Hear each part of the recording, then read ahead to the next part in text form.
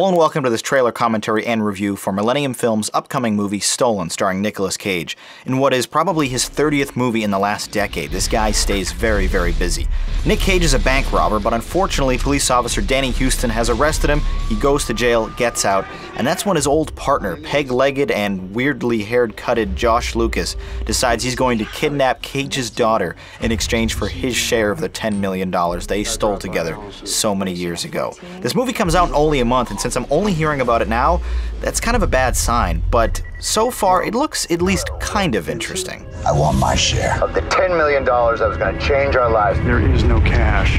That daughter of yours, she grew up real nice. So there's your big piece of drama. It isn't just a kidnapping film, it also is an action heist movie, because now Cage has to re-steal another $10 million just so he can pay off his old buddy and fight off Mark Valley, the nameless henchman in the trailer, which is too bad. I'd love to see Mark Valley in a bigger role. I've always loved him in his television shows. But this trailer is full of corny dialogue. There's no way you can steal $10 million. Very generic. The trailer does not really excite me a lot. When you're dealing with kidnapping and heists and action, it feels like it should be a no-brainer, but this film has a lot of great people and actors and plot elements in it, but it just kind of looks like a B film. It doesn't look like it's going to amount to much, which is too bad. Your father abandoned me, and I'm gonna make him pay for the both of us. Between the corny one-liners and the unoriginal plot, this seems more like a rental to me, but you have Academy Award winner Nicolas Cage alongside Josh Lucas here, who actually was in another film also called Stolen just 3 years ago, so don't get the two confused.